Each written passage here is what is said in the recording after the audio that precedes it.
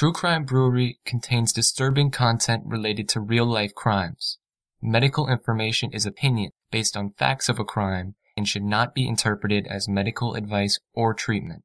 Listener discretion is advised.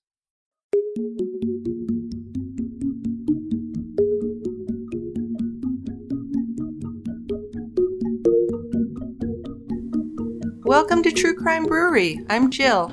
And I'm Dick. Robert and Benjamin Moore were best friends and brothers who spent most of their time together. They were smart and good-looking, and both were naturally funny. In fact, it was rare to see either of them without a smile on his face. And like most boys their age, they liked to tease their little sister, play video games, and ride their bikes.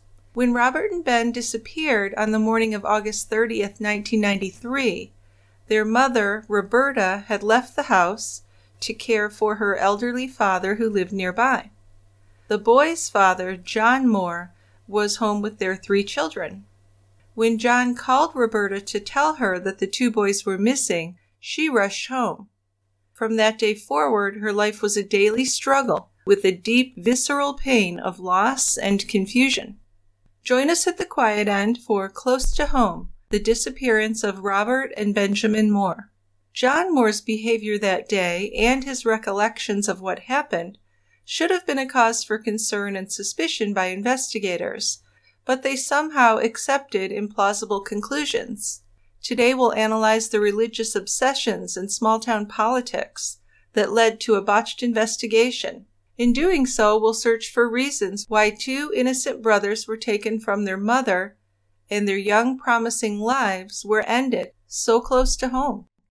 So I have a really nice Wisconsin beer I've been waiting to put into an episode. This one's called Brewer's Reserve Bourbon Barrel Stout from a really great brewery in Wisconsin, Central Waters Brewing Company. This is an American Imperial Stout. It's 10.8% alcohol by volume. Beer is a dark brown color with a small tan head. Nice aroma, some bourbon and roasted malt. And the taste is coffee, vanilla, and bourbon. My kind of beer. It does sound like your kind of beer.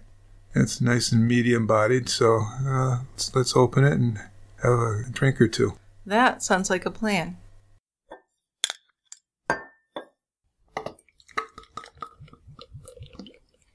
All right, Dickie, down to the quiet end. Lots to talk about today, right? Have you ever heard of such a case before? This is an amazing case. I've looked at it a few times. I just can't believe it ended up the way it's ended up. I know. And usually I have a feeling about a case and I think I know what happened, but I'm very perplexed. Yeah, I'm me very too. confused. Yeah. So why don't you start us off? Okay, away we go. The small town of Ogama, Wisconsin, was cooler than usual on August 30, 1993, almost as if autumn had come early. Roberta Moore, mother of 3, woke up around 6:45 in the morning to the sound of her alarm clock. Now, she hated to leave her warm bed, but she knew she had a busy day ahead, and her husband John was already up. Roberta and John had 3 kids. Robert, the oldest, was 13. His brother Ben was 10, and the youngest was Lisa at age 5. Like most kids, the Moore brothers didn't like to get up early for school. Their normal routine was to hurry to get dressed so they could get a quick game of Nintendo in, and then they'd run out to catch the bus. So Roberta got a cup of coffee from the kitchen before she rushed out to get dressed. She spoke to her sister on the phone until about 10 past 7, and then it was time for her to leave for her job as the caretaker of her elderly father. Little Lisa is going to her 4th day of kindergarten, and before she left, Roberta reminded John to pin Lisa's name tag onto her dress before she left for school. It was raining out, so Roberta took an umbrella and walked out to her blue pickup truck. Well, Roberta arrived at her father's house at 7:45, she said, and she was only there for 15 to 20 minutes when the phone rang. It was her husband, John, and he told her he couldn't find the boys anywhere. This didn't make any sense to Roberta, who knew that her boys always stayed close to home. Also, they had school that morning, so where could they have gone? Yeah, this timeline is just... This woman leaves, and like within 15, 20 minutes, she gets a call. I mean, yes. Holy cow. How can they disappear that quickly? Or how come people aren't suspicious of why they left so quickly. Well, I guess they were suspicious. They were wondering where they went to, but I don't know why he would call her so quickly without going and looking first. Right. Yeah, well, the whole thing's weird, as you'll see. I'm getting that impression. So the mornings were typically quiet for the Price County Sheriff's Department. Officer Ross Hansa could see the rain coming down as he drank his first cup of coffee that morning. When the 911 call came in, he was expecting the usual stuff, like a minor car accident or maybe a petty theft. It was 8:25 when he answered the call. Roberta Moore was on the line, her voice surprisingly calm as if she were in shock, and in a strange, matter-of-fact tone, Roberta explained that her 2 sons were supposed to go to school, but then her husband had found them in an old car on the Rails to Trails snowmobile trail. "I believe they have shot themselves," she said. Officer Hansa was shocked and disturbed to hear this, and his heart broke for this woman on the other end of the line. He told her help was on the way. So Deputy Michael Roberts, a young man who'd been working for the Sheriff's Department for 4 years, was used to dealing with things like traffic problems and domestic disturbances. Serious crimes just weren't expected in the rural Price County area. As he was driving down the highway in his cruiser, he heard a message over his radio telling him to return to the station. As he drove back toward town, he heard a message to the ambulance service directing them to an emergency in the town of Ogba. Now back at the station, Deputy Roberts was met by Chief Deputy Tim Gould, who told him that they may have a double homicide to respond to. So Roberts and Gould got into Gould's cruiser and raced to the scene with their lights and siren on. They arrived at the intersection of Spring Road and Rails to Trails at 8:50 in the morning. Now the road was already crowded with people, and the ambulance was parked on the side of Spring Road, but there were also several other vehicles. Roberts and Gould walked quickly toward the path. This was only used for recreation, like biking, ATVs, and snowmobiles, and surrounded by trees on both sides. On a normal workday morning, the path was desolate, totally bare, but this morning it was crowded with anxious people. Well, when the deputies had made it just over half a mile south, they saw another ambulance. Several men were walking around the ambulance and a small red Nissan pickup. The truck belonged to Ronald Zandenelzen. He was a burly guy with red hair and glasses who worked as a firefighter and a first responder. He was known for being one of the most experienced members of the Price County EMTs. In front of the Nissan, a 1980 Mazda station wagon was parked facing south. It was right in front of the Nissan's front bumper. The station wagon was old and rusted. It had been spray painted with graffiti, and the rear hatch was open. When Deputy Roberts got closer to the station wagon, he saw 2 bodies lying on the ground behind it. These were children. 2 male children were lying there face up. The smaller, younger one, Benjamin, had his head facing west. The larger, older boy, Robert, was facing east. Robert's feet and lower legs were at least 12 inches underneath the back end of the car, and Benjamin's feet were nearly touching Robert's feet. They were both barefoot. Their feet were dirty and scratched and covered with leaves. Their hands were scratched with leaves all over them as well. A long rifle was lying between Benjamin's legs, and one of the officers would just describe that as an obscene sight. Yeah, I can see that. Now, you said that when the mother called the police or 911, that they had been in the car. That's what the mother said. Yeah, but Yes. they weren't. No, they were on the ground. The mother will say a lot of things that are incorrect. This is a very mixed up case. So Benjamin had some obvious trauma to the right side of his head. His mouth was open. There was a small amount of blood at the corner of his mouth. His eyes were closed, but his cheeks were still pink. His short-sleeved pink t-shirt had blood on the front and the back. His jeans were dirty and sprayed with blood. It was such a horrible sight that the first responders and deputies had difficulty accepting what they were seeing. Now, Officer Roberts, who had only been working as a deputy for 4 years, had an especially tough time with this scene. 13-year-old Robert looked as if he had been dead for a longer time than his brother. He was white, and rigor mortis was setting in. The back of his left hand was lacerated and bleeding. His eyes and mouth were partially open. He was wearing an orange t-shirt, and this was soaked through with blood. His feet couldn't be seen because they were so far beneath the car. So Deputy Gould and Deputy Roberts cleared the area and had people move back to Spring Road. Then they spoke with first responder Van den Elzen. Van den Elzen explained that he had heard the emergency call on the radio in his truck, and he was only 10 minutes away from rails to trail, so he rushed to the scene. He said as he began to drive into the trail, he saw another first responder, Neil Holm, heading out there. So Neil jumped into Van den Elzen's pickup, and they drove to the station wagon together. They parked behind the station wagon and called out to see if anyone would respond. They saw the gun lying there with the boys, so they approached carefully. Neither of them could believe what they saw. They looked at Benjamin first and saw the trauma to his head. They didn't touch him. When they looked at Robert, he was very pale. They checked for a carotid pulse on his neck, but couldn't feel one. Van den Elzen got his stethoscope from his truck and listened for a pulse, but there was none. So the two men returned to their truck and waited. Now, the ambulance arrived minutes later and backed up to the scene. The EMT checked Benjamin for a pulse and found none. After briefing Deputy Roberts, the EMTs were sent away. Roberts led the rest of the bystanders away.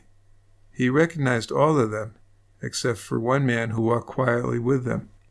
Roberts asked Neil if he knew this man. Now, Neil was surprised. He thought the deputies knew who it was. It was John Moore, the boy's father. So this guy's been standing here the whole time and didn't say anything. Yes. So Roberts is stunned. Yeah, wouldn't you be? I'd be more than stunned. He told Gould that the boy's father had been there all along and hadn't said anything. So Gould instructed Roberts to question John Moore, find out if he knew what had happened. That's almost, to me, unbelievable. Well, just hold on to your seat because there's more. Now, John Moore was a plain-looking guy of average height. His face was weathered, and he wore a permanent scowl on his face.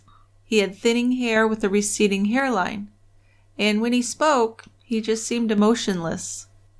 Roberts approached John and introduced himself. He wasn't crying or obviously distressed as he gave the details of the morning to Deputy Roberts. So John said, "My older boy is Robert and my youngest is Ben. Well, I got the boys up for school around 6:30 this morning.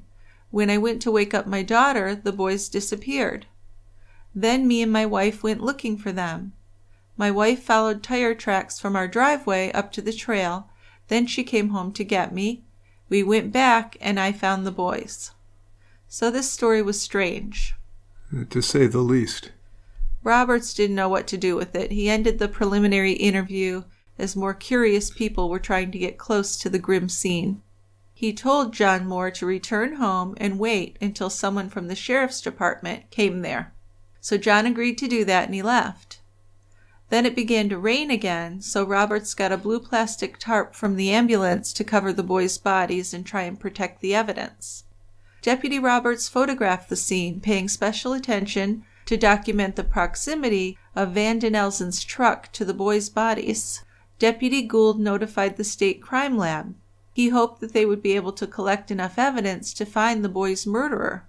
He couldn't make sense of why anyone would kill these innocent children in this remote location near their home. Neighbors of the Moores lived only about a mile from the trail, and the father of the family had heard the vehicles and people flocking to the scene, so he had decided to ride his three-wheel ATV out there and see what was going on. One of the EMS workers told him that there were 2 dead boys on the trail. This shocked him. He feared his own family was in danger if there was a killer on the loose. Van den Elzen couldn't wait any longer to speak with Roberts. He needed to share the many questions that were nagging him. "So something's not right here," he told Roberts. "Oh, see, that's bright." Yeah. "I've never seen anything like this. Look how far the bigger kid's feet are under the car. How could that happen?" Yeah, remember, we're going to be saying he killed himself, right? Yeah, that's what people are going How to try can and it be say. half under the car? So when I first drove up, I thought this looked like some kind of drill. It reminded me of when I was in the military. Man, this must have been staged. So he was right onto it, I think. Yeah, well, so was Roberts.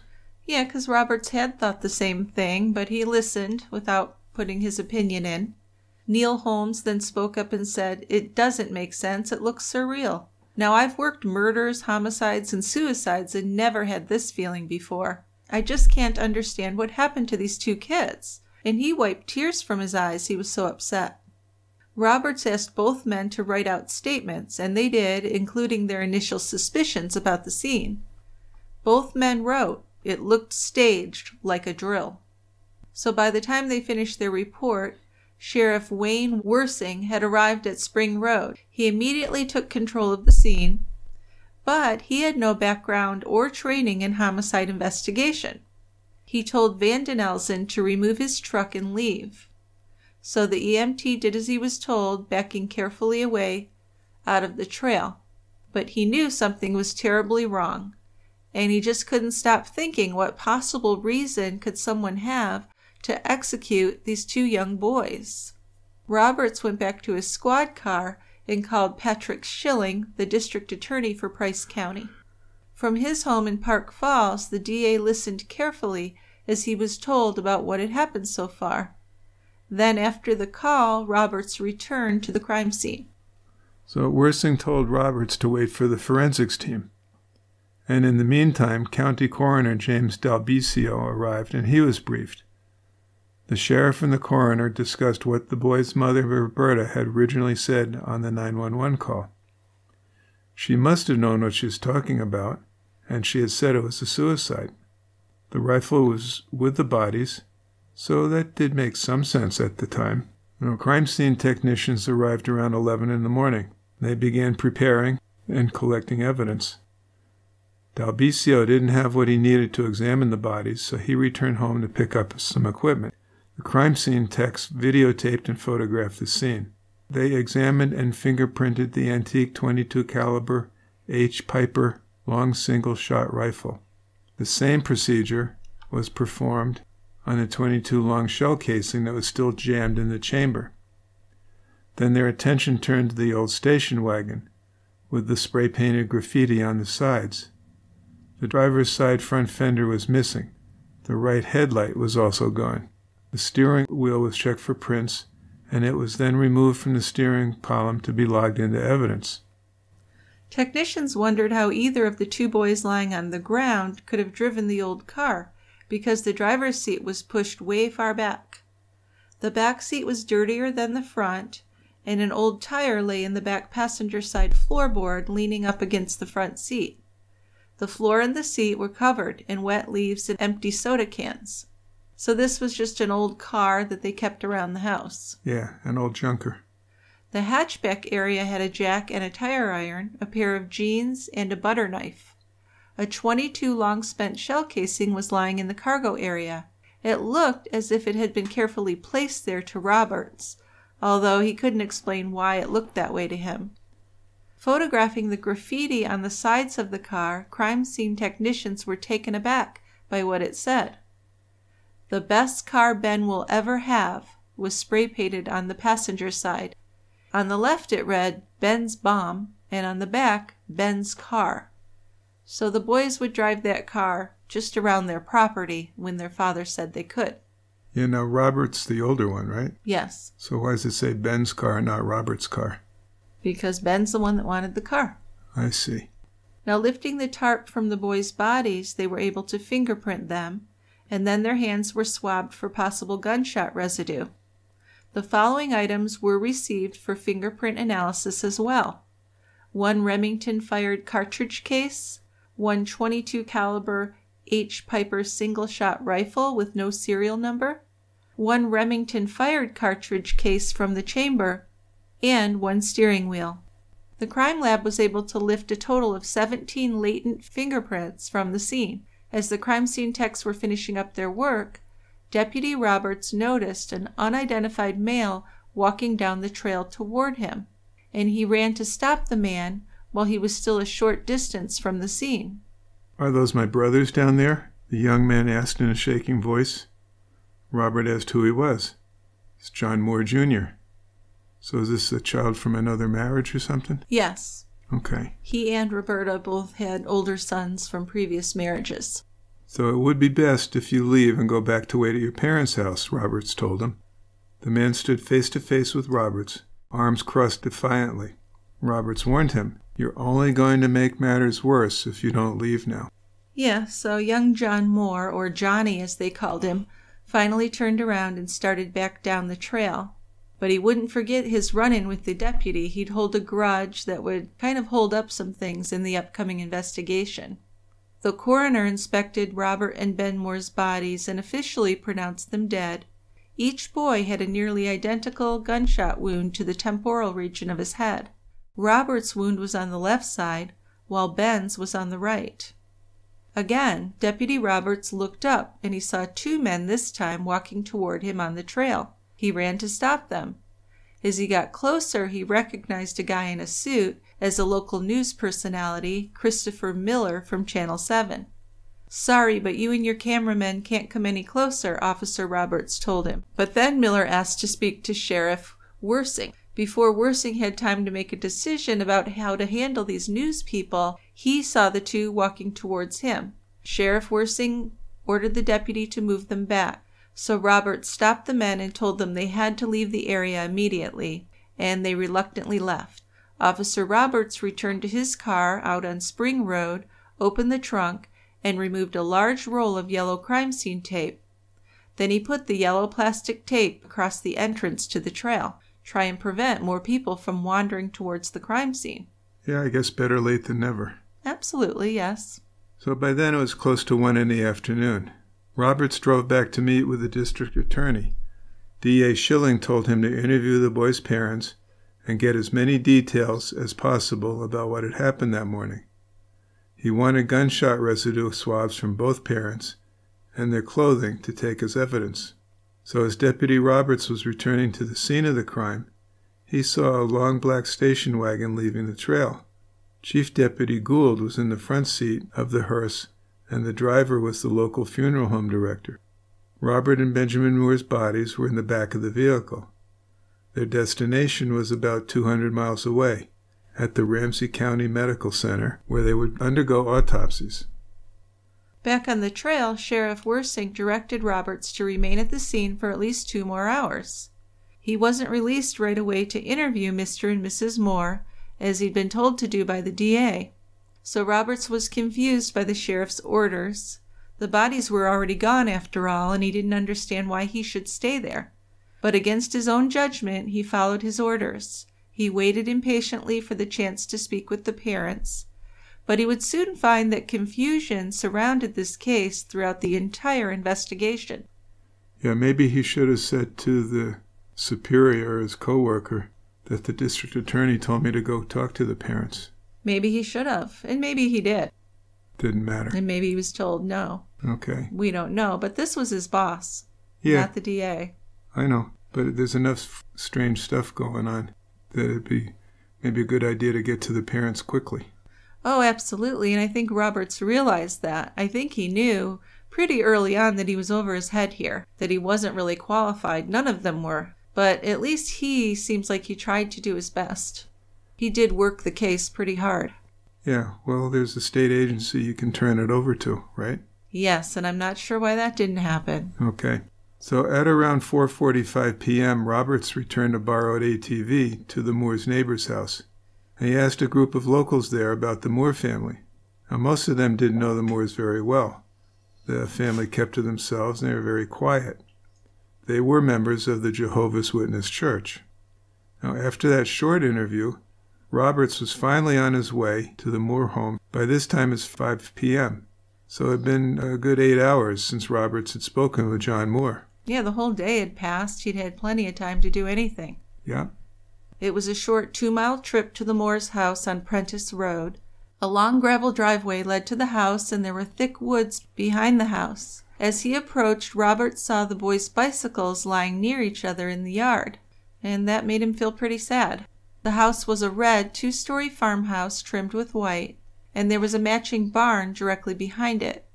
The large front porch had a swing, a rocking chair, and a chest-style freezer. Deputy Roberts had never had to speak with a parent whose children had been murdered before. He prepared himself for a hysterical mother and father. But John Moore was sitting calmly on the back porch steps, and Roberta wasn't even home. John invited the deputy into the house to talk. The inside of the house was neat and clean. Roberts was taken aback by John's composed manner, though. He wondered if maybe the man was in shock. When asked, John went over the morning. He said he got up at 6:30. He worked as a logger but didn't plan to work that day because of the rain. He said that Roberta was up at 6:45, and she left just after 7 for her father's house. According to John, he heard the two boys moving around upstairs when he got up that morning. Ben was in the bathroom, and John waited for him to get out so he could use it. He said he saw Robert in the doorway between the living room and the kitchen, and said, "Here's Robert," but Robert didn't answer him. Then he went to get his daughter Lisa ready for school. At 7:30, he yelled for the boys, but they didn't respond. John said then he looked through the whole house but couldn't find them. He looked outside and inside the barn, but still no sign of them. Then John noticed that the old car the boys used to drive around the property was missing. He said that he didn't hear the car start up or drive away that morning. At 7:45, he called Roberta at her father's house to tell her that he couldn't find the boys. That just sounds so suspicious to me. I'm with you. That he didn't hear the boys doing anything. They just kind of disappeared. He never heard a car start up. And this is an old piece of crap car. Probably noisy. I don't like this story. No, I don't either. So John went on to say that Roberta arrived back home around 8 in the morning. She searched the house, and she drove her blue pickup around the trails looking for the old station wagon. She didn't find it, but she did see tire tracks leading to where it was found. The tracks turned onto Spring Road and turned onto the trail. But she didn't see the old car, so she turned around and got John. So it happened that John, Roberta, and Lisa didn't leave the 5-year-old home by herself. So they're driving towards the trail. They parked on Spring Road, and Lisa and Roberta waited in the car while John walked down the trail alone. And after about half a mile, he saw the old car. Now, why would they stop? Right there. And then walk, right? Yeah. Why wouldn't she have driven down there when she was by herself either? Why, indeed. It certainly seems like one or both of them knew there was something they didn't want Lisa to see down there. Exactly. So as he got closer, John said he saw his sons lying on the ground. He said he could see that Ben was shot in the head, but Robert didn't look hurt. He didn't touch his sons or anything else on the scene, he said. That's weird to me. He noticed that Ben was wearing his school clothes, but that Robert was wearing the same clothes he'd worn the day before. Now that's kind of important to remember that when you think of the timing of these deaths. So put a pin in that. I'll put a pin in that. He turned and began walking back until he met Roberta, and he said at this point Roberta was driving down the trail. John told Roberta, "Don't go any further, the boys are dead," just like that. They'd shot themselves, and the gun was still with them, he told her. He said that he got into the driver's seat and drove the 3 of them back home, and then Roberta called 911. He didn't get that close. He could see his 2 sons that were deceased. Didn't feel for a pulse or shake them or look for a wound. Nothing. And he goes back and says, by history to his wife, they shot themselves. Yep. And she calls 911 and says that. And yes. Very weird. So when Robert showed John Moore a photo of the gun, he said, yeah, it looked like his gun. He hadn't used it for a couple of years, and he didn't even have any shells for it. So Roberts then asked John to show him the boys' room. Going into the room was painful. If not for John, then it was for Roberts. There were bunk beds with sheets decorated with footballs and the NFL logo and dogs. On a bureau, there was a Game Boy, a Superman comic book, and a radio. There were 2 posters on the walls, one of a motorcycle rider doing a big jump, and another of Indy 500 cars racing past a checkered flag. So typical country boy stuff. Yeah. The deputy searched through the drawers and closet, looking for a suicide note. He didn't find one. So it was the parents' room where the gun had been kept. The room was dark, with paneled walls, a double bed, and a dresser. John pointed out the top closet shelf and said that's where the gun was kept. Back downstairs, Roberts found the boys' backpacks and searched them. No note. They were full of the normal stuff like books, notebooks, and pens. Without being asked, John offered that Robert didn't like school and he was upset about going. He added that his gun was in such bad shape that after one shot is fired, the cartridge jams in the chamber, and it has to be removed by hand with a tool. He said he didn't think the boys knew how to do that, and he didn't even know if they had the strength to do that. Doesn't sound like a good double suicide method. No. Well, Roberts had been at the house for nearly an hour when Roberta finally got back home. She was with her little girl Lisa and a young adult male and female. This young man was Roberta's son from a previous marriage, and the young woman was his living girlfriend. The girlfriend took Lisa outside while Roberta spoke to Deputy Roberts. Now Roberts was again very taken aback by Roberta's calm demeanor. She sat at the kitchen table and answered questions as Roberts took notes. She went over her morning with him, adding that she had seen Ben in the bathroom that morning, but she hadn't seen Robert.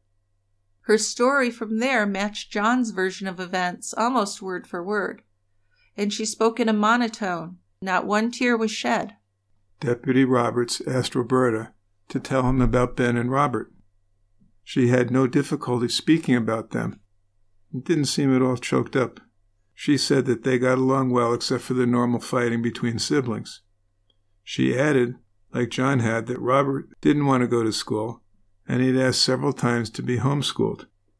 But Roberta had not told Roberts the full story. She left out crucial information which could have helped with the investigation. Well, before he left, Deputy Roberts swabbed their hands for gunshot residue. But when he asked them for their clothing, they hesitated. Because Roberts had no way of knowing what Roberta or John had been wearing that morning, it really didn't matter. Both had all day long to change, bathe, or do laundry. So he didn't push it. He thanked them, offered his condolences, and left, feeling very uneasy about this whole thing. Deputy Roberts had a bad feeling as he drove back to the station from the Moore house. For one thing, he was realizing how over his head he was. He had no training in crime scene investigation, and he knew that experienced officers were needed. This case was not a clear murder-suicide by any stretch of the imagination. It was weird that neither Roberta nor John had driven down the trail to where the station wagon had been parked. And they were just so damn calm. Roberts had been on calls before where a parent had lost a child, and those parents were hysterical. They were in shock, and they just couldn't comprehend that their child was really gone forever.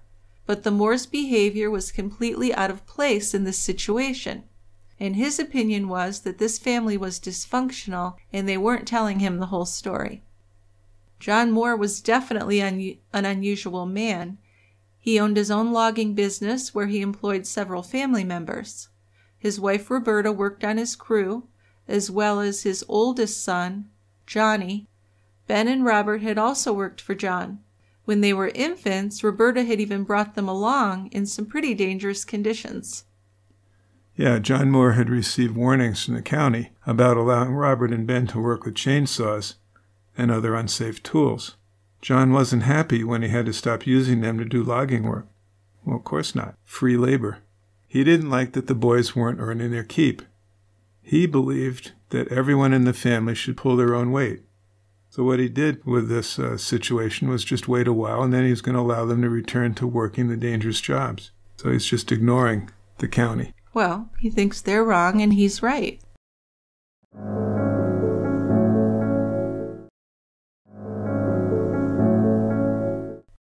One of Ben and Robert's favorite activities was to ride their bikes down to the 76 truck stop, where they could buy candy and rent video games. They always wanted to go faster, so the dream they shared was to someday have a motorcycle. And as they got older, and they complained about going to Kingdom Hall religious services with their father, John had told them that if they attended services once a week for 2 years, he would buy them a motorcycle. They did accept the bribe, they followed through, and John purchased a Yamaha for them, which they loved.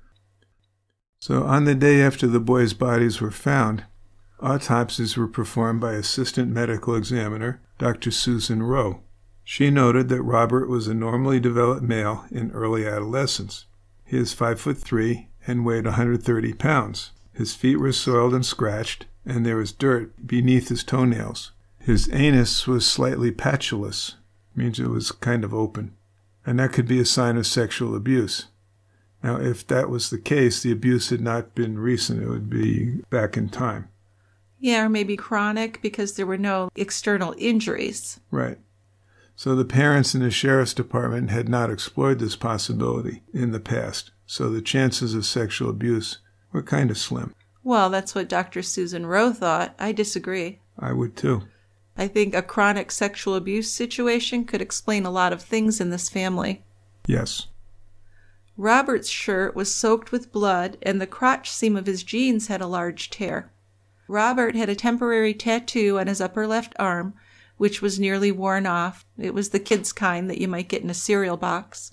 He had a scar on his forehead near the brow line. There was a blood spot on his right forearm, similar to a needle mark. The gunshot entry wound in his left temporal area had soot and powder deposits around its margins. The bullet had exited on the right side of his head above his ear. There were some abrasions and bruises that had no explanation. One was a large and purple one located on the left side of his forehead. This was consistent with a fall or a hard blow to the head, and it was surrounded with several small scratches and abrasions as well. There were also brown bruises over his right knee, his lower leg, and his foot, and his left lower leg had purple bruises, as well as his left elbow. None of this goes along with a suicide or murder-suicide. I was just going to ask you that. No, that's not suicide. No, and it gets weirder. Roberta would claim to know how her son got the bruises on his knees and lower legs. According to what she later told investigators, on the evening before his death, she saw her husband kicking Robert in the knees. Amazingly, she didn't know why, and she didn't ask her husband why. So what do you think of that? Well, I'm going back to chronic abuse. Yeah. Well, 10-year-old Ben's autopsy was performed next by the medical examiner, Dr. Michael McGee. The pink shirt he was wearing made Ben appear even younger. His short-sleeved t-shirt with "Rude Dog" over the left breast pocket was removed. It had blood soaked into the front and the back. His blue jeans had droplets of blood on the right thigh. The one thing that Dr. McGee didn't understand was why Ben's clothing was covered in dirt. The pants should have been clean if he had only worn them for less than 2 hours that morning. Yes, that's true. Both of these doctors didn't understand why neither boy had shoes or socks on such a cool, wet morning. Both boys' feet and hands were scraped up, and there was dirt beneath their fingernails. So it looks like there was some kind of a struggle. Sounds like it. Ben's body was normally developed. He was 5 feet tall and weighed 99 pounds. Upon inspection, a traumatic injury to the right temporal region was identified as an entrance wound from the gunshot. On the left temporal area, an exit gunshot wound was noted, and bloody fluid was found in his mouth. Ben had some healed scars on his right calf and left thigh. He also had several injuries that couldn't be explained. Small contusions were seen on his lower extremities, especially his left thigh. Flecks of blood were on his right forearm and his wrist. His right upper arm had a large contusion, and his forearm had a very large cut. There were many wounds and discolorations on his left forearm and hand, at least 12 separate wounds in all. Wow. Certainly, these autopsies were not consistent with suicide. Ben was suspected by the police of watching his older brother shoot himself. Then he supposedly pried the shell out of the old rifle, reloaded it, and shot himself. And no one could explain how Ben's short arms could have reached the trigger. That scenario, to me, is not credible at all. No, it can't work that way. No. So medical examiners are physicians, while many county coroners are elected public officials with no medical training. We've talked about that a little bit before. All they need to qualify is to be over 18 and a U.S. citizen. County coroners are known for making mistakes, especially in small rural communities, like the one where Ben and Robert Moore had lived. Because it's difficult for many people to believe that a parent could be responsible for the death of their own child, many homicides have been listed as undetermined, natural causes, or suicide. The problem is worsened by parents who leave out information or lie to investigators. According to the U.S. Department of Justice statistics, family members are the most likely perpetrators in child homicides. And we've definitely discussed that before. Oh, we certainly have. And even most recently, talking about a mother who's murdered 5 of her children and claimed they were SIDS. Yes. Because you want to believe the mother. Of course, it just doesn't seem like someone could do that, even though the facts That's tell right. us that they do. It happens all the time, unfortunately. And the Ramsey County Medical Center had a number of complaints about this situation over the years. For example, there's a 1998 case of 18-year-old Greg Meisner. He is found by his mother hanging in his closet. Even before the coroner came to the scene, the detectives had decided that Greg had committed suicide. But his parents knew this wasn't true. And for one thing, his hands were tied behind his back. So the Meisners did their own investigation and gathered enough evidence to convince the police that it was a homicide. And eventually the killer was found, charged, and convicted of Greg's murder. So this 18-year-old was about to be kind of swept under the rug as a suicide. And that's just one of the cases. There are dozens of cases in this area connected to that medical center and the coroner. So if the parents hadn't done anything, it totally would have been swept aside. Well, yeah. When Roberta Moore called 911, she had said that her boys had committed suicide, basically. She said they'd shot themselves. The coroner agreed with the Moores then, and the investigation was performed with Roberta's scenario in mind, just kind of taking for granted that she knew what had happened. Yeah. I mean, that one statement. Yeah. My boys committed suicide, and that was taken as fact. Yes. From that point on. Seems like it. And unfortunately, it just seems like it was the easier thing to do. Well, sure it was. But not everyone. I mean, some officials did try. Especially, I would mention Deputy Roberts. He's a big part of the story. A local reporter interviewed 2 of the Moores' neighbors on the evening after the bodies had been found. And one woman asked the sheriff if they should be worried about a killer in the area. This is one day after they were found. And the sheriff told her there's no need to worry. It wasn't a homicide. A man who lived near the trail told this reporter that he had heard what sounded like a gunshot in the night or in the very early morning hours. But detectives never even interviewed him. Yeah, and the day after the deaths, the sheriff told the media that the brothers' deaths were not believed to be homicide. He declined to comment on Roberta's statement that they had killed themselves because they didn't like school. Yeah, they weren't really buying that motive. Who would? It's ridiculous. No. A reporter from the Milwaukee Journal called the Moore house, and he said that a woman told him that Robert had weighed 170 pounds and he'd been teased at school about his weight. This was not true. She also said that the family had called the boys fatties, and that they hated that Robert only liked sweets and wouldn't eat the fresh vegetables that they had from their garden. They might have been a little bit on the chubby side, but they hadn't been teased at school. Schoolmates, teachers would be interviewed, and we'll go over that. But he certainly didn't weigh 170 pounds. He weighed about 130 pounds. Big difference. Yeah, that's what I thought we had said. He was 5'3", 130. Yep, that's what the autopsy said. Yeah, so that's not anything we're going to listen to. Exactly. Robert and Ben died on Monday, and by Thursday, the Price County coroner officially declared their deaths suicides. But besides the coroner, the parents, and the sheriff, no one else believed that Ben and Robert Moore had killed themselves. Yeah, Deputy Roberts interviewed teachers at the boys' schools, and he was told that both boys did very well in school, had some friends, and they were not teased. The school superintendent said that teachers were baffled by Roberta Moore's claim that the boys disliked school. It just made absolutely no sense. Both boys smiled and laughed a lot at school. Now, they weren't allowed to go on field trips or pledge allegiance to the flag or participate in any holiday activities because of the Jehovah's Witness teachings. But the parents never called the school when one of them was late or absent, and they never responded to notes sent home for parent-teacher conferences. The boys were well behaved, though they were sometimes dirty, and their clothing was outdated or ill-fitting.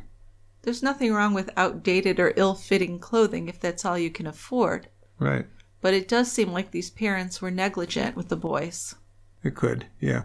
When the deputy spoke with younger sister Lisa's teacher, she told him an odd story about a discussion she'd had with Roberta on Lisa's first day of school. So that would have been just a few days before the deaths. Roberta had told the teacher that she and Lisa were not Jehovah's Witnesses. Her husband was, and he forced their sons to go to services with him, she said. And the teacher said that Roberta seemed upset, and she complained that her sons had told her they didn't like to go to the services. She said that they were afraid of their dad. It was just days later that the boys' bodies were found then, so the teacher remembered that conversation. And the deputy also spoke with some of the boys' friends. Every single one of them said that the boys had friends and were well liked. Neither of the boys had ever said anything to any of their friends about hurting themselves or even about hating school.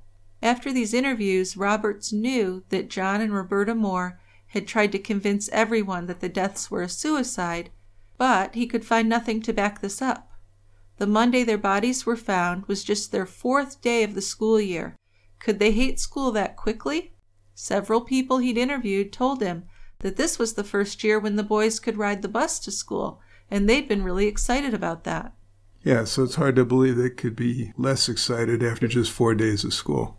Well, to the point of not wanting to live anymore sounds very difficult to believe. The cause of death for both boys was listed as self-inflicted gunshot wound.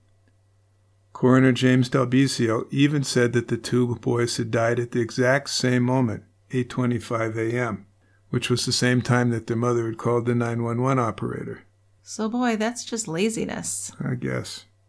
Sheriff Worsing declined to specify his reasons for dismissing homicide. He had waited 2 days to be sure the medical examiner agreed with him, and he did. The sheriff's assumption was that the children had either shot themselves on purpose or accidentally. But any rational person might question how 2 young boys could accidentally shoot themselves in the head at the same time with the same damaged rifle. And even if one brother had witnessed the other brother shooting himself, there didn't seem to be any way he would stick around and make the same horrible mistake. So the sheriff really couldn't come up with a motive for these deaths. Just 4 days after their deaths, Robert and Ben's bodies were cremated. John Moore had requested the boys be cremated on the same day they died. Normally, when a minor dies, both parents' signatures are required for the disposal of the body. Years later, Roberta claimed she never signed for this. According to her, it was all John's idea. However, if this is true, she certainly never bothered to speak out about her concerns or object. So I entered into this story with a lot of sympathy for Roberta, but it kind of falls apart the deeper we get into the story. It certainly does. So the story that Roberta claimed was true was strange. Indeed, she said that when she met John coming out of the trail after finding his sons dead, he told her he wanted the boys' bodies cremated because it would be cheaper. And according to her, this was before he drove them home to call the sheriff's department. When they were home after she called 911, John pulled a spent shell from his pocket, and Roberta said, "Where'd you get that?" John told her that he had found it under the seat of the riding lawnmower, but she didn't think that any of this information was important enough to share with the police until months had gone by. Right, and remember that he had said he didn't have any shells for it. And then she saw him pull one out of his pocket, which is very suspicious, and then that's just compounded by her not saying anything. Isn't it? Another really odd thing about Roberta and John was that the day after their sons were found dead, they both got up and went to work as they did every other morning. John went to the woods to work, and after helping her father, Roberta joined him. So Roberta was seen shopping in a hardware store with her father that day, and she was laughing and talking as if nothing had even happened. Customers and employees were sickened by this because the community knew about it and they were all in shock over these deaths. Attempting to defend the criticism of her actions, Roberta said that she was in pain, but life had to go on. She had responsibilities, and if her father needed to run an errand, that's just what she did. But the community was really disturbed as they watched the family go about life as if nothing significant had even happened. Memorial services for Robert and Benjamin were scheduled for Saturday, September 11th at 2 p.m. It was held at the one place Roberta hated, the Kingdom Hall of Jehovah's Witnesses. Roberta said that she objected to her son's service being held at the hall, but John made all the plans and left her out of any decision-making. A high-ranking authority with the Jehovah's Witnesses officiated the service. Much of the time was dedicated to presenting the righteous philosophies of the witnesses, and to the displeasure of the majority of the audience, they learned more about the religion than they did about personal memories of the boys. Roberta's older sister Mary and her family drove in from Connecticut for the funeral. Afterwards, they went to the Moore home to say goodbye before heading back to Connecticut. Roberta invited the family inside. Mary never wanted to go into the house. She was always nervous around John, and she avoided him as much as possible. So they go in, she followed Roberta into the kitchen, and John walked out without speaking to anyone. Now, Mary had disfellowshipped herself from the Jehovah's Witness religion years before, and John had just never forgiven her for this. Even at such a tragic time for Mary and the family, John refused to be civil or friendly. On Tuesday, September 7th, Deputy Roberts had gone to speak with Roberta at her father's home. Cy Paul also lived in the same town, less than 4 miles from his daughter. His old wooden house looked like it needed to be torn down and rebuilt. Some of the wood was rotten, the paint was peeled off. For the second time he met with Roberta, the grieving mother, but he saw no outward signs of grief. Cy's mind seemed to be clear even though he was physically frail. Deputy Roberts sat down with the man and he was shocked when Cy pulled out a photo of a nearly nude middle-aged woman and showed it to him. He seemed proud and eager to show off the body of his wife, Roberta's mother, who had kept herself fit. For years, she'd been living in a nursing home due to her Alzheimer's disease.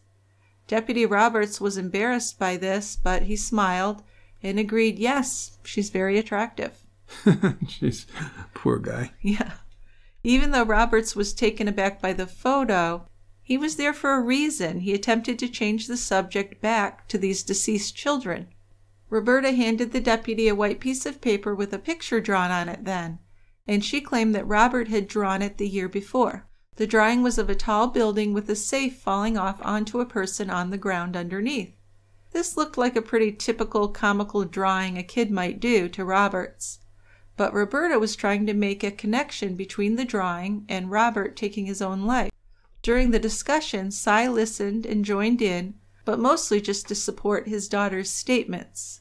It was clear to Roberts that Cy was taking his lead from Roberta and would agree with everything she said. So frustrated and disappointed, the deputy decided to end the interview, feeling just as confused as he ever was. Then on Sunday, September 12th, Roberta showed up at the sheriff's department. She was with her 5-year-old daughter, Lisa, and her 2 older sisters, Linda and Mary. They live in Connecticut. Roberta's sisters were pleasant and nicely dressed, and when speaking, their answers seemed reasonable. Now, this is the total opposite of Roberta. She often seemed confused and unable to clarify even simple statements. The women told the deputy that they had some questions for him and wanted to know how the investigation was going. Now, Roberts brought them up to date about how the school officials and fellow classmates denied the boys had any problems with school, and none of them believed they had killed themselves. Now, the sisters told Roberts that they weren't allowed at the Moore house, but they had been in the house after the funeral, and John had treated them like they were invisible. Roberts asked if they felt that John's beliefs might have had something to do with the death of the boys, and this seemed to upset the sisters. They looked at each other, they squirmed. They didn't specifically reply to the question, so their answers were short, sketchy, and they would look at each other before answering. So Roberts decided he'd probably get further if he interviewed them separately. Yeah, so then on the morning of September 15th, he called Mary. She was back at her home. And this time the conversation was much more interesting. She was much more open and talkative. She said, "I believe the Jehovah's Witness religion had a lot to do with the death of the boys. The Jehovah's Witness religion teaches fearful things," she said. "According to the witness teachings, anyone disfellowshipped should be stoned or killed. But since the law of the land does not allow that, They're just treated like they're dead. The deputy asked, "Do you think John Moore is capable of killing his own sons?" After thinking for a few seconds, Mary replied, "I don't think he's capable of doing that, but I do feel nervous when I'm around him." How do you take that? Yeah. Say, I don't think he could do it, but geez, he sure gives me the creeps. Yeah, so maybe he actually could. Yeah, that's what I take from that. Yes. So the deputy called Roberta's sister Linda next. He asked her to expand on anything that might be helpful. And Linda began by saying that John kept Roberta away from the rest of the family because they had fallen from grace with the Jehovah's Witness Church. She then went on to talk about an incident that had happened between her sister and brother-in-law in 1986. Roberta was in the living room, and John was sitting on the couch with a loaded gun pointed at her. The police were called, and Roberta filed for a restraining order against John. She apparently had finally started sticking up for herself. So she temporarily moved to Connecticut, and she moved in with her sister Mary. Now, more than once, John ordered her to return to Wisconsin immediately, and when she refused, he threatened to kidnap the children. Now, finally, feeling as if she had no other choice, Roberta returned home, even though there was still a restraining order in place. Well, Roberts listened and took notes and rarely interrupted. Even though Roberta had never really said anything directly to her, Linda suspected that she was afraid of John. Roberts asked if she felt John may have been involved in the death of the boys, and her response was, "I think it is possible that he had something to do with it." She continued, "He didn't care much for the boys, but they were good workers in the woods, and he had them using chainsaws by age 9. He also refused to buy a memorial stone for the boys." Linda then told Deputy Roberts that John had been upset when he found out the 3 women had gone to the sheriff's office earlier that week. He had said to Roberta, "Next thing you know, they're going to accuse me." How about that? Linda was questioned about what Roberta had told her regarding the events of the morning when the boys were found. She said Roberta told her that she had walked down the trail and met John coming out, and she never mentioned driving in. Now, her sister also told her that John had said when he found the boys, Robert seemed very peaceful, but Ben was still twitching. She added that by Jehovah's Witness teaching, if one dies before Armageddon, they would be resurrected and saved. So there's a lot to this. We might want to take this apart a little bit, because if he's saying Robert seemed peaceful but Ben was still twitching, we're seeing a time frame here that's different. Plus, how could he have possibly been there and Ben was still twitching? That had never been mentioned to the police at all. No. And then if you think about the Jehovah's Witness teaching, you could think, well, maybe John decided to kill them so they could be resurrected and saved, and if they just left the church and continued living, they wouldn't be. Which is crazy, but some zealots have these thoughts, correct? Yeah, no, it could be. Yeah. So Linda said that John had always been weird, but he was also pretty smart. Roberta has to work in the woods to pay off a truck that was originally John's that he sold to her for $3,000. Okay. Yeah. And any money that came into the house through his family, he took. Recently, the boys had started hating their work in the woods because all they could do was slow work with their hands and make less money, because the county had warned John that they better not be caught using chainsaws again. So John was unhappy about losing 2 of his best workers. Linda said that she believed the boys did not respect their mother because of their father's blatant disregard for her feelings. And Linda made it known that she didn't believe the boys would have ever driven the old car that morning at all. Robert and Ben were way too afraid of their father to take the risk of him hearing them start up the car in the morning. Yeah, right? Yeah. So then Roberts decided to pay another visit to the boy's grandfather, Cy Paul. This time he seemed more willing to talk, and he had a theory about what had happened to his grandsons. Now remember, this time he doesn't have Roberta with him. Right, just him. Yes. He said, I really believe John drove the boys out on the trail and shot them, and then walked through the woods back home. I think it only takes 10 minutes to walk through the woods from where the boys were found and get back to his house. But when Roberts left Paul's house, he realized that much more investigation was needed in this case, no matter what his superiors thought. So 2 days later, he called Roberta and he told her he would like to speak to her again. and she told him to meet her at her father's home because she didn't feel free to speak in front of John. So Roberts returned to Cy Paul's home, and he explained to Roberta and her father that he just wanted to clarify the facts of what had happened the morning of the deaths. So he asked Roberta the question that had been nagging him. Can you tell me why you and your husband did not drive down the trail if you thought your missing children were in there? Now this question seemed to catch Roberta off guard. Well, now I remember. John told me he didn't want to drive down the trail because he was afraid he would be fined. Incredible. Yeah. Now the stunned deputy had to fight to keep a straight face. The trail was completely empty, always, on weekday mornings, especially on rainy days. So if the parents were concerned because their sons in the old car had vanished, well, it stopped them from driving down the trail. There's just no way they would have been fined, even if officers had been patrolling the area. And they rarely did that anyway. So this is a completely bullshit explanation. He never asked why Roberta was not willing to go down the trail when she went alone the first time either and had seen the tire tracks. Yes, she had no answer. But then she decided she'd remind him about the cartoon drawing with the falling safe that Robert had supposedly drew. This interview was really going nowhere, and Roberts felt there's really no use in continuing, so he said goodbye again and left. Then on November 17th, Roberts got copies of the photos and videotape of the crime scene, which had been taken by investigators. On December 9th, results from the gunshot residue tests arrived. So gunshot residues, the residual powder that escapes from a gun when it's fired. In most cases, 3 elements, lead, barium, and antimony, are required to meet the scientific threshold for establishing that a substance is GSR.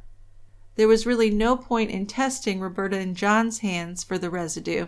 It had been at least 9 hours between when the boys' bodies had been found and the parents' hands were finally tested. Normally, if a suspected shooter's hands are not tested immediately after a shooting, it's purposeless. After any extended period of time, a positive result would be inadmissible in court due to possible contamination from other sources. A negative residue test doesn't prove that a weapon wasn't fired either. Even in controlled conditions, detectable gunshot residue particles might not be deposited on the hands of the shooter each time the weapon is fired. All residues can be removed by thoroughly washing with soap and water, too. So it was no surprise when Roberta and John's GSR results came back negative.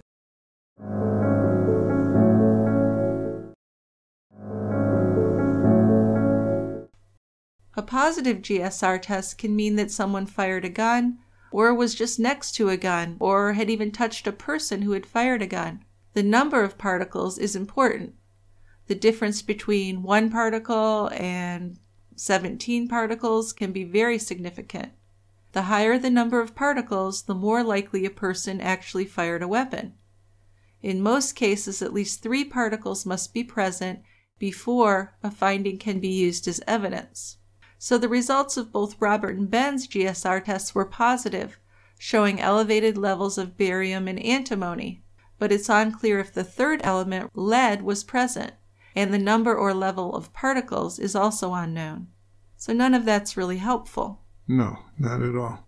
But several months after Robert and Ben's deaths, the Moore family moved into a home that they had looked at the day before Robert and Ben were found.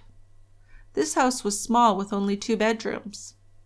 When Roberta was asked what the living arrangements would have been and where the boys would have slept had they lived, she just looked perplexed and answered, "I never thought about it at the time." I forgot about those 2 kids. "I guess we would have fixed up the porch for them to sleep on," she said. "That is a good question." Yes, it is. It was a very good question. Roberts called up the crime lab and spoke with an investigator who was on the scene that day. He wanted to find out about any fingerprints that may have been found. Now, Roberts was most interested in any prints that had been lifted from the rifle or the spent cartridges. But, inexplicably, there were none. No fingerprints were found on the steering wheel of the old car they had supposedly driven that morning. There was a total of 17 prints lifted from the car and the scene that day. Not a single one of them matched Robert or Ben. So who the prints belonged to has never been determined, and has never been investigated. So there's no way the boys could have driven the car down there to take their own lives. Why would they wipe everything down then? Really makes no sense at all. Well, and I'm still stuck at the point where you said that the car seat, driver's seat, was pushed way back, so they couldn't have driven anyway. Yes, that's true. And then another big thing is Robert having his legs like over a foot beneath the car. How does that happen? Got me. This is just one big puzzle. Roberta presented various drawings and scribbles to Deputy Roberts months after the deaths, and she seemed to be under the wrong impression that a suicide note or a valid piece of information had been revealed in these items. Roberta explained the drawings must have been done while at the Kingdom Hall. She could tell this, she said, because they were frightening and not the kind of happy pictures that Ben would have drawn at school. She never explained why Robert and Ben were frightened, though. Roberta told the deputy that she had spoken directly with the coroner and that she had read the autopsy reports. And then she said she felt it was time to close the case. She said she was confident that there'd been no foul play, and she was relieved to find out that the boys had died of self-inflicted gunshot wounds. Holy shit. So, obviously Deputy Roberts was wondering how Roberta could be relieved to find out her sons had killed themselves. Yeah, why indeed. But by this time, nothing she could say would have surprised him anymore. He knew he was fighting an uphill battle. The sheriff wanted the case closed as a double suicide, and the coroner agreed. And now, the mother wanted the case closed. So whether he agreed or not, Roberts felt he had no choice but to call it quits. Yeah, I'm not sure what the DA was saying, but he must not have been backing up Roberts either. Couldn't have been. So let's fast forward to May 5th, 1994. The deputy went back to the Moores. He went to their new house to see them. It was much smaller than the house where the boys had lived, and he was there to let them know that they were closing the case. Earlier in the investigation, Roberta had said that John had told her that Ben was still twitching when he first saw him, and this was in direct opposition to what John Moore had originally stated. So Roberts asked, "Mr. Moore, there have been rumors that Ben may have shown signs of life when you came upon them. Is this true?" And John got all like flustered, but then composed himself and said, "No way, but I think there were bubbles coming out of Ben's mouth." This is just so much bullshit. I think that this Deputy Roberts had to be a very patient man. Yeah, no kidding. The deputy asked John then if he could remember any other details from when he saw his sons lying on the ground. He said, "I thought there were some small branches, maybe a couple of inches long, over the gun, and the position of the gun seemed funny to me. It looked closer to Ben than to Robert." He said, "I don't think it's possible that Ben shot himself last." I don't know what this has to do with anything. Yeah. I think he's just saying things to be saying something, right? Right. That's what I think. Roberts had finished talking to them, and they walked him to the door and closed it behind him, and he just let out a big sigh when he got to his car. The case was officially closed, but it certainly had not been resolved. Then there was a knock at his window that startled him, and Roberta was standing there beside the car, motioning for him to roll down the window. She leaned in and thanked him profusely. She told the officer how she appreciated all the work the sheriff's department had put in on the case. She explained that she was confident that now they could finally get on with their lives. But from what Deputy Roberts had seen, the couple had moved on with their lives a long time ago. Yes, they had. So it seems like she was just kissing up to him way too much. She's so happy now, thinking the investigation's over. It's a very ominous sign. It makes me think she had to, if not be involved, have some knowledge. Yes. Yes. Now, while taking care of her father, Roberta had met a registered nurse named Pat, who was also employed by the county as a home care provider, and the two developed an instant friendship. Pat felt sorry for Roberta, who had suffered an unimaginable loss, and they often talked about the case. Roberta now said that she didn't think her sons had killed themselves. They must have been murdered. So if the investigation had been messed up by the sheriff's department, something had to be done. 2 young boys were dead without an explanation. and the woman discussed writing a book about the case, and Roberta thought this was an excellent idea. So we'll do that. Pat's going to be the author. So on August 11th of 1994, Roberta went to the Price County Sheriff's Department, and she asked to see Sheriff Wayne Worsing. It was time for the boy's property to be returned to her, she said, and she requested and signed for Ben's old station wagon. But no one ever came to pick up the car. It sat in the same impound yard for the next decade. Years later, Roberta would say that someone switched the cars and disposed of the real one, and she had never signed for them to dispose of it. So now she starts going off on these crazy conspiracy theories. Yeah, and Pat was starting to have doubts about what Roberta was telling her. She couldn't figure out if Roberta was looking for answers, or if she was just trying to hurt the Jehovah's Witnesses. One day, when Pat was alone with Cy Paul, she questioned him about the deaths of his grandsons, and she asked if he remembered anything different about that day, and he said he did. His daughter had come over that morning and sat down at the kitchen table, and she seemed to be watching the clock on the wall closely and nervously until the call came in from John. Well, oh my God, right? Yeah, maybe I should tell you this a year after the fact. I know. That is super important. That makes me think she knew exactly what was going on, and this was all planned out. And according to Cy Paul, she had never acted that way before. And after thinking all this stuff over, Pat told Roberta she was sorry, but she wasn't going to be able to write the book. She said that the story was just too stressful. She had spent many sleepless nights thinking about how the boys must have suffered. And when Roberta talked about the details of the crime and how her children's bodies were found, it felt like she could have been chatting about the weather. She had never seen Roberta cry, but Roberta told Pat that she had no intention of staying with John because she had started to suspect he might know more about the boys' deaths than he was saying. Really? Wow, a revelation. So Roberta took her daughter Lisa and left John in December of 1995. She and John hired lawyers, and a custody battle for Lisa began. Roberta could never provide any evidence that John abused Lisa, try as she might. Her goal was to make sure that he would never be allowed to take her to the Kingdom Hall meetings. Family and friends just watched as Roberta became more and more obsessed with maintaining full custody of her daughter, and some suggested that she needed some psychological counseling. So she agreed, and she made an appointment in early 1996 at the Medford Counseling Center. This center had both male and female counselors, but after going for a few appointments, Roberta began to request one particular male counselor. After several visits where she seemed more interested in him personally than in dealing with her issues, he refused to see her again.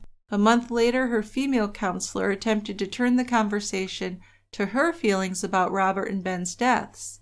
But what she really wanted to talk about was her new lawyer.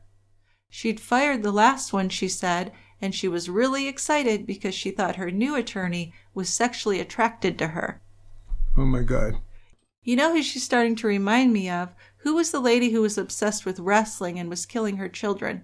And she was just obsessed with the wrestlers being attracted to her. Yeah, I remember the case. Can't remember her name. No, but you're right. Yeah, one of our listeners will remember and let us know, I bet. I'm sure. They have better memories than we do.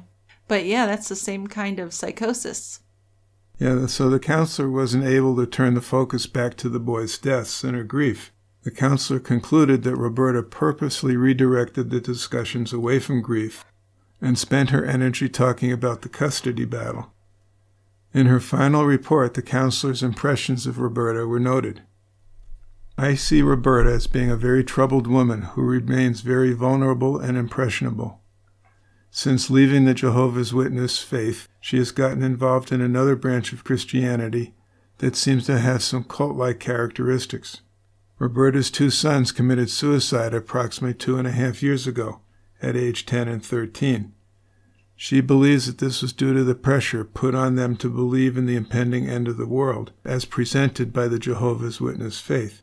She believes that rather than burn on earth among the wicked at the time of Armageddon, the boys chose to take their own lives to secure themselves a spot in heaven. So as the custody case went on, and neither Roberta nor John would bend, Lisa was assigned a guardian ad litem, and a social worker visited with her regularly. Finally, a custody agreement and the property division were agreed on. A divorce was granted in late 1996. Sole physical custody was granted to Roberta. John was given liberal visitation schedule and ordered to pay monthly support payments. Each parent was given the right to provide Lisa with the theological education of his or her choice. On John's visitations, he was free to take Lisa to Kingdom Hall. There was nothing her mother could do to stop that, and Roberta was angry about this. So she tried to convince her daughter about the evils of the Jehovah's Witnesses. After that, Lisa started having crying fits when her father came to pick her up. John eventually got tired of this, and he contacted the judge. Roberta was lectured by the judge for causing her daughter anxiety, and she was forced to stop interfering with the beliefs John wished to teach Lisa. If she refused to cooperate, she would be held in contempt of court. So by the late 1990s, Roberta no longer worked full-time. She had carpal tunnel and tendinitis in both arms and wrists, and according to her, she was permanently disabled. So the state of Wisconsin bought her a voice-activated computer, and Roberta began a campaign to tell her son's story to the public. She wrote about the inaccuracies in the case and the incompetent investigation by the Price County Sheriff. She wrote that she did not believe her sons had committed suicide, and she believed they had been murdered. Roberta called talk show hosts and investigative journalists all around the country. She was available for interviews immediately, she told them, but she was turned down or ignored. Her original story had changed. Roberta had told Deputy Roberts that the only time she had seen Ben that morning was when she walked by the bathroom door. It was cracked open and she could see his legs. She had said that she never saw Robert that morning, but now she was remembering that she had seen Robert, and in her new version of events, both boys were standing together. Not only that, but she recalled that Ben was trying to wake up his sister Lisa that morning. Then in 2000, a production company from Canada contacted Roberta. They wanted to feature the boys' story in a new documentary. Andrew Cole and his crew flew to Wisconsin, and they listened to Roberta's story. The title of the film is The Moore Tragedy, Suicide or Murder. In the documentary, Roberta looks into the camera and seems to confirm that the boys did kill themselves by displaying evidence. She pointed to maps, drawings, and artwork. She never mentions a suicide note, and she seems to be uncertain whether Robert and Ben committed suicide or were murdered. But she said if they did do it to themselves, she knows why. It's the Jehovah's Witness teachings. She says, I walked into the trail about 2 telephone lengths in, then I heard a shot. So obviously this statement openly implicates her ex-husband, since he'd been on the trail for a while by then. Well, or she could even have done it. Yeah. If she heard a shot, things didn't go as they had described initially, because she said she'd been at her father's house. Yeah. And that they'd found the boys. So nothing makes sense. Nope. A couple of years later, Roberta hired a private investigator, and he confirmed what most people suspected. That butter knife found in the car could not have been used to pry out the stuck shell from the gun's chamber. The PI attempted to remove a spent shell from the gun with a set of pliers, and it took him several minutes to accomplish it. There'd been no pliers found at the scene, and the critical question became, who removed the shell, and what did they use, since no other viable instrument was found at the scene?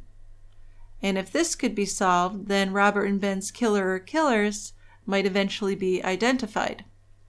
Catherine Jewell, who wrote a book about this case titled Brothers Silenced, spoke with C.D. Flowers, who had been a police officer since 1965 with the Houston Police Department.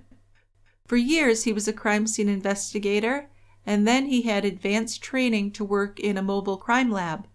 The experienced investigator said that a possible suicide must be investigated as hard, if not harder, than a known homicide.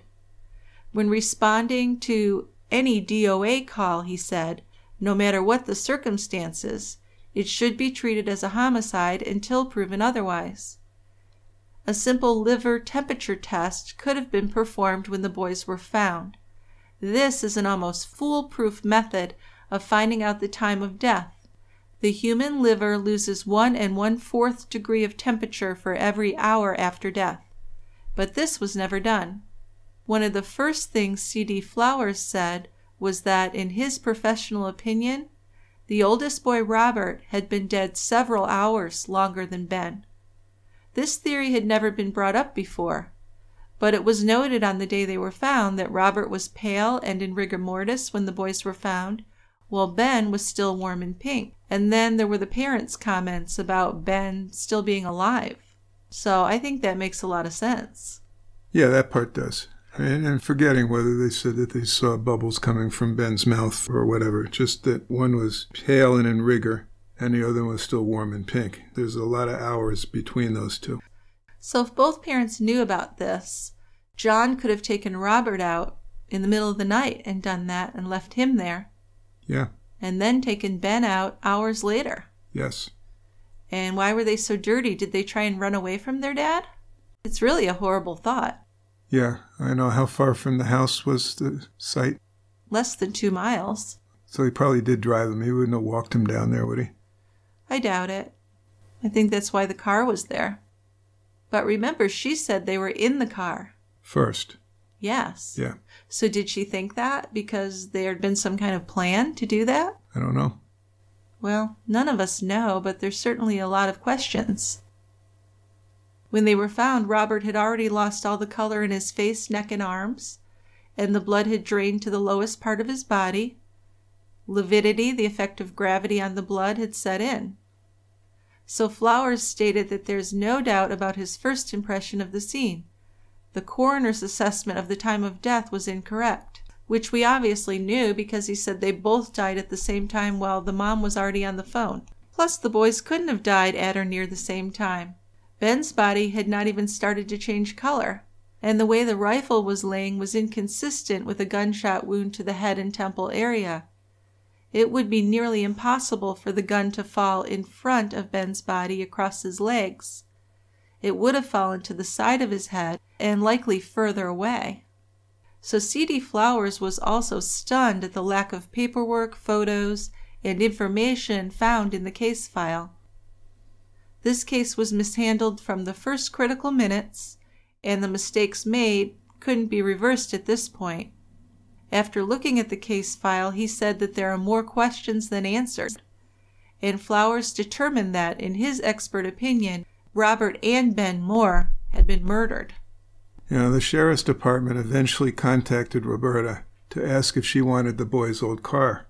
It was still sitting in the impound lot. They were going to get rid of it if she didn't. So she wanted nothing to do with it, and she said it should be destroyed. And later that week, a wrecker hauled Ben's old car to the junkyard, where it was crushed. Yes, but remember then she would say that she didn't give permission for that. Right, they did that on their own. And that the cars had been switched, remember? Yeah. So that was really kind of crazy. But she was still really anxious for her story to be made public for whatever reason. She sent a letter to the TV show America's Most Wanted, and she said, "My 2 children were killed in 1993. The case was reopened and then closed again as double suicide. I was told they were cremated at Rhinelander Crematorium. We checked there and there are no records, but the man in charge of Rhinelander Crematorium said they may have gone to Hurley Crematorium, where those 2 men were killed." And this was something in the history with complaints of missing bodies and all kinds of crazy stuff. So she went on, "My children were 2 boys, aged 10 and 13, and their bodies were found on a recreational trail in Ogma, Wisconsin. I feel sure there could be a link to the killer or killers, as someone saw 2 men with baseball hats on the scene of my children's deaths." Another thing that had never been brought up. Yeah. "My prayer is that you find who killed those men and my children." I feel like she was kind of losing it at this point. Yeah, almost like she's clutching at straws here. Yes. So Roberta then decided to contact a private pathologist and have him review the autopsy photographs and videos. So she wrote to Dr. Ed Friedlander, who was the chairman of the Department of Pathology at Kansas City University of Medicine and Bioscience. In the 1990s, he was an associate medical examiner for Kansas City, Missouri. Certainly he was a qualified and respected expert in his field, and he's been an expert witness in many trials. He would be the perfect person to examine the Moore case and give an honest, educated evaluation. So Roberta sent him the steering wheel from Ben's car, the boy's personal effects, the autopsy reports and videos, and all reports to Friedlander so he could get started. Case intrigued and puzzled him. And no matter how much Roberta distracted or tried to hurry his evaluation, he took his time. His initial review left him very concerned that this was a missed homicide. He studied the case for months, even conferring with other pathologists. He determined that he would be willing to testify to the fact that physical evidence in this case does not support the finding of suicide. His final assessment was that he does not believe Robert and Ben killed themselves. So over the years, attempts were made to have the case reopened, but the local authorities as well as the state Justice Department declined to do so. Roberta seemed to get more paranoid and attention-seeking as she focused her wrath onto the Jehovah's Witness Church. She's refused to undergo hypnosis, even though members of law enforcement and mental health professionals have suggested it as a way to help her remember better what had happened that day. But there's no way she would ever undergo this process. She claimed, "It's so easy to put thoughts into someone's mind. You call it suggestive reasoning. You tell someone something, and that is what they remember. I looked on the web and found out that sometimes they put information in your head to cover things up." Yikes. One thing about Roberta was noted by everyone who spoke to her about her son's case, and that was her lack of emotion. But outward appearances can often be deceiving. Dealing with the death of a loved one affects everyone differently, and there's no correct way to cope. The grieving process after suddenly and violently losing 2 children at the same time is inconceivable. Still, her responses were not typical, and at times they were disturbingly cold. Her answers to crucial questions were vague at the least, and at most nonsensical, even misleading. John Moore continued to have a close, loving relationship with his only daughter.